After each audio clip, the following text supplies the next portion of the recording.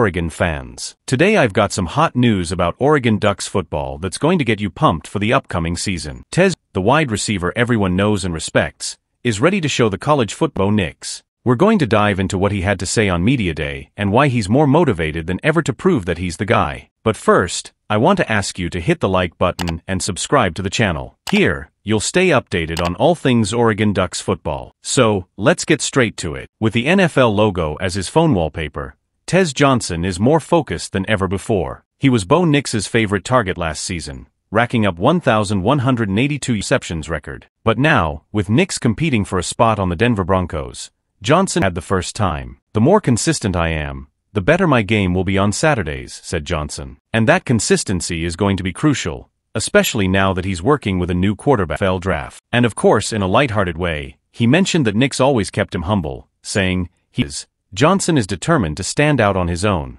without always being associated with Nix. He wants to prove that without number 10 by his side, he's still number 1. "There are still doubts about whether I can play or not, and this season will be pivotal, as Oregon faces a challenging..."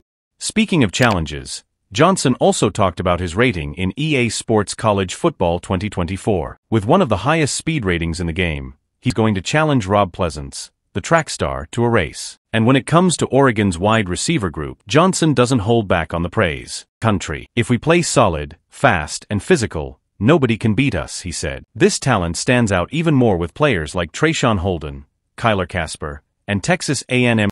Johnson also spoke about the importance of stepping into a leadership role on the team, especially after Nix's departure, and how in the locker room. So folks, it's clear that Tez Johnson in Big Ten schedule. He's going to need all the consistency and leadership he's shown on the field. How about you? Are you as excited as I am to see Tez Johnson in action? Drop your thoughts in the comments on what you expect from